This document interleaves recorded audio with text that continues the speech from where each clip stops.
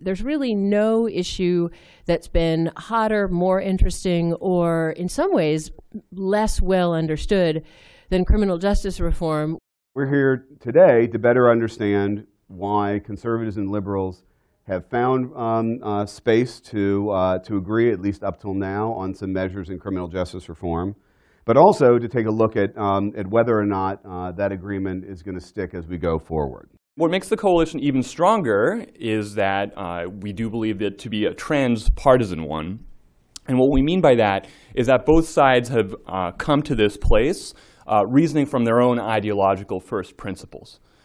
So this is not a trend that's being driven by a moderate center that's looking for compromise. This is a different kind of story about true believers on each side reaching similar conclusions. Legitimacy, the sense that we have faith in the system and what have you, is a resource. It is a resource that can be cultivated, that can grow, that can flourish. It's also a resource that can wither. And I think that when we're thinking about policing and we're thinking about sentencing and what have you, you've got to think about it in that context. How are we actually deploying this scarce resource, and are we actually kind of growing it, or are we not?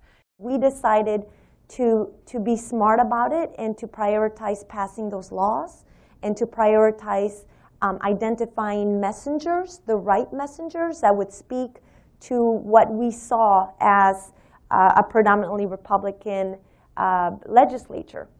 It's been a story of a lot more behind-the-scenes cooperation than I think a lot of folks know. It's like the best-kept secret in town on sort of how much agreement there is on these things. And now we're seeing it sort of converge into what change is possible for the federal system. And it's really building on the stories and those relationships and partnerships and successes that we've seen, I think, in Second Chance and JRI.